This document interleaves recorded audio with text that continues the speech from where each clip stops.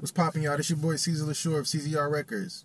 And today, we've got some, conversational topics for the record, But basically, what I'm saying? We're just talking about music, in-depth topics surrounding just, everything from current events to, social media, creator content, everything, even from just personal care to health, wellness, wealth, well-being, things, all of that nature. But yeah, man, this one was especially for my musicians. I was watching the music podcast, Of course, I watch a lot of those, And one of the main topics was, does your music give you the chills, right? So we all know as listeners, right, we have songs and certain, instrumentals even that evoke certain emotions, right? We all get that as the listener, but you as the actual artist, as the musician, do you give yourself the chills, right?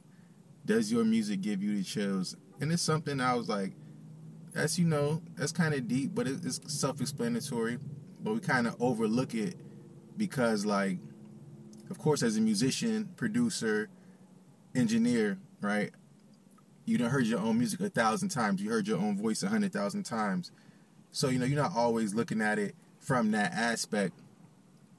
But there are those rare occasions where it's like, damn, I surprised myself. That came out better than I thought. Damn, the way I'm saying it, I can envision it in my head. So it doesn't necessarily always have to do it evoking emotion, but it should, because you taking yourself to that experience or to that thought or to that object that, brought you there, that moved you to write or to create, and whatever aspect that was. But yeah, it's even deeper than beyond just that, because sometimes we look over that because we heard our own voice or heard our own track, we wrote it a million times, we heard it.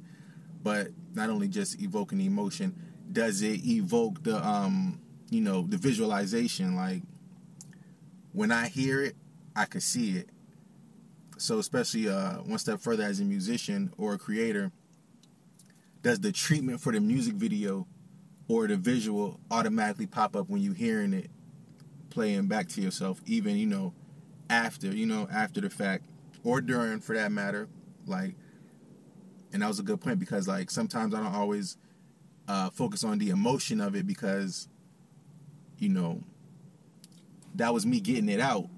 But when I think of it as that, and the visualization, aspect, I'm like, yeah, I do that all the time, where now we don't have no music video for it yet. I might not even be planning on shooting a music video or visual for it, but the treatment for a music video, is automatically coming to mind just by me thinking and speaking on it, and, maybe we'll act on it in that case, you know what I'm saying? But that's one of them things, like, especially too, with the current state of, like, music and hip-hop, especially, compared to other genres, especially too, like, how 90s R&B make you feel a way every time, like, it either take you back to that place or remind you of that person, or even just the feeling, you know what I'm saying?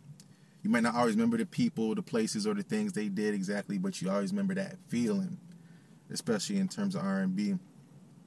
So getting that back into the music, especially in terms of hip-hop, like, that's kind of one of the things, like, I feel like be missing. Like, I don't want to say all music sound the same nowadays, or all music sound generic, or everybody not talking about nothing, but does it really evoke that emotion? You know what I'm saying? Because, it's a lot of things that's universal topics, but they gonna evoke a certain emotion. They gonna make you feel a certain type of way.